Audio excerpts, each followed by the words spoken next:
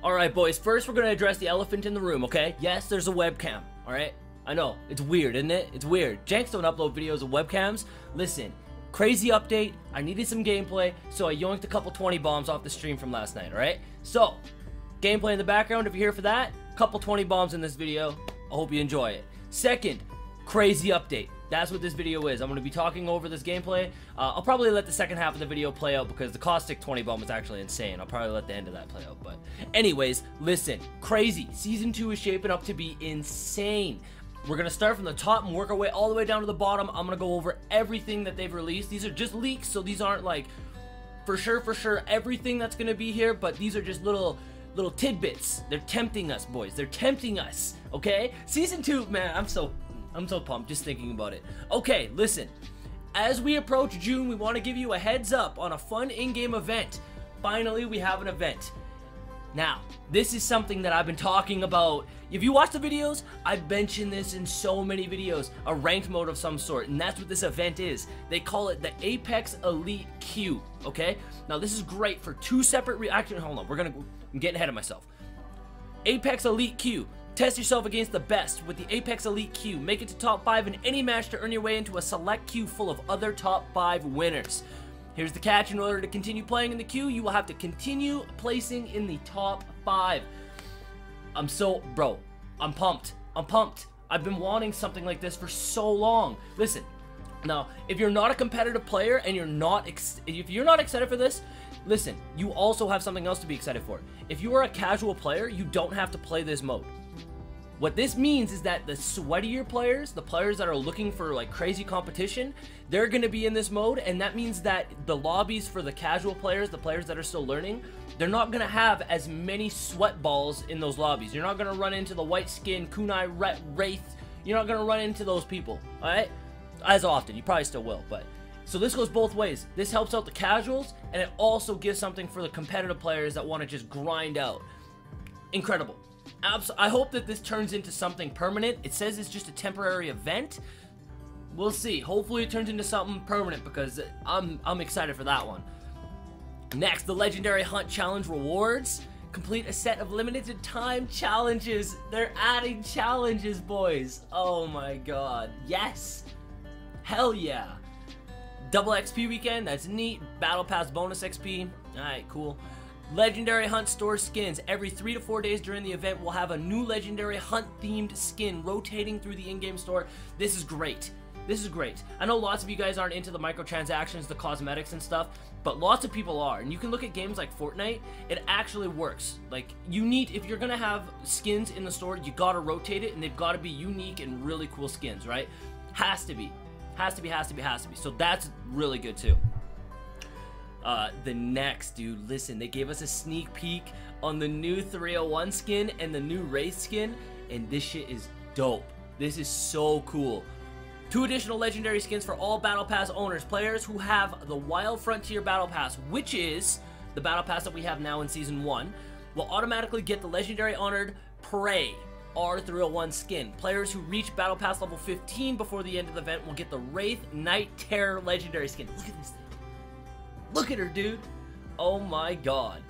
She looks mad cool. That's a dope skin. That could be one of the coolest skins so far. Oh, man. Alright, what do we got next? First details on the Season 2 Battle Pass. At 10 a.m. on June 8th, we'll be sharing some first details. This is great. So, they're giving us little tidbits. They're teasing us, but there's going to be more. So that's probably the best part, is that they're giving us what seems to be a lot of information, but the crazy thing is that there's even more to come. This is a great update already. Like, if there was nothing else added to this, it was just this is gonna be incredible. Not to mention that there was a Reddit post a couple weeks ago where they talked about point of interest changes on the map, which means different changes throughout the map. I'm pretty sure they talked about changing Market, Thunderdome. I could be wrong. This is a couple weeks ago I read this, but they're going to be making some map changes, which is amazing. That's going to be really cool. What else have we got down here? Time to the Battle Pass. That's good. To level up your Battle Pass, significantly reduced, 3 additional legendary skins were added to the reward tracks, 3 entirely new content categories. This is great. this is great, because that was one of my biggest gripes with the Battle Pass, was that some of the rewards were very underwhelming, such as just random stat trackers and stuff like that. That shouldn't have been in there. So they're getting rid of that. Amazing. Adding more legendary.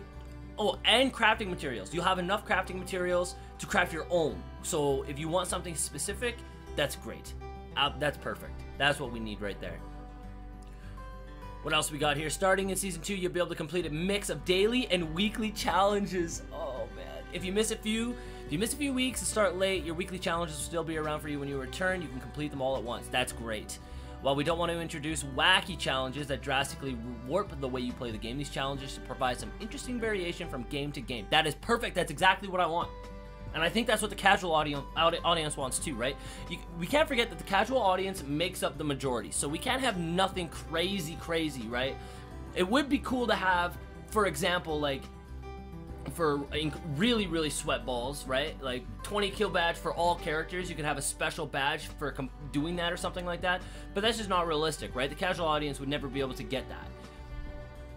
What else do we got down here?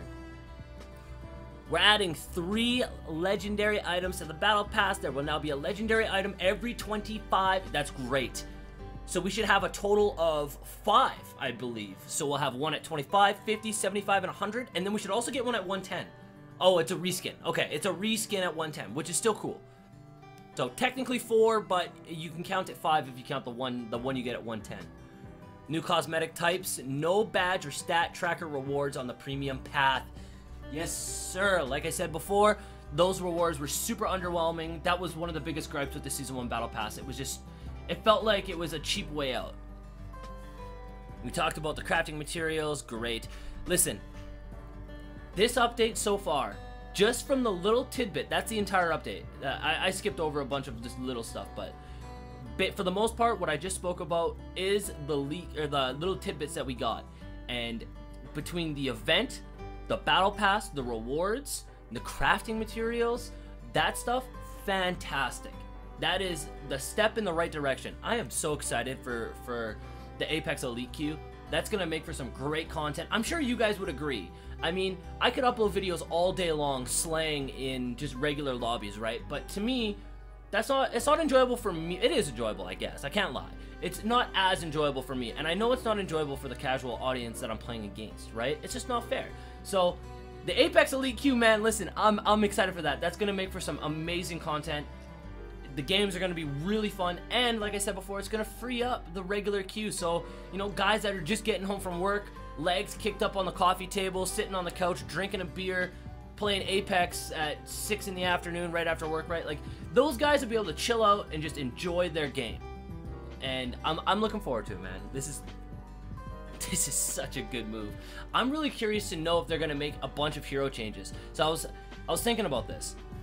We always have meta-defining things in every game we play. It doesn't matter what it is. Overwatch, Fortnite, it doesn't matter. There's always a meta, right? And right now, I would say the meta in Apex Legends is a longbow 99.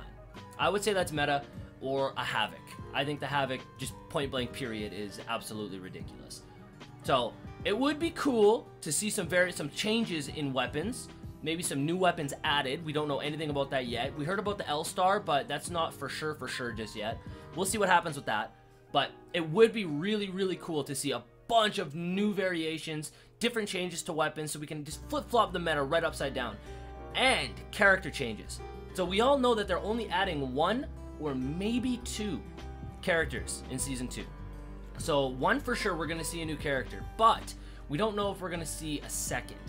If we don't see a second, my fear is that the 1 might not be enough for some people. It'll be enough for me. I'm plenty happy with it. But I know for, you know, a lot of people like to complain. A lot of people do. And I completely understand. There's no reason, you know, I understand it. We're at a day of age now where you got games like Fortnite and, you know, they're updating their game weekly or bi-weekly, right, at the latest. And they can get away with it because they've been doing it for a long time. And I hate making the comparison between Apex and Fortnite, but it is what it is. I understand that people would want more than 1 character, but what would be really cool is if they reworked or changed some characters to make it feel like they were new. So rather than making new characters, they could alter or rework or change some characters spicing things up, you know what I mean? So we could see changes to Bloodhound or Mirage, who are very underwhelming.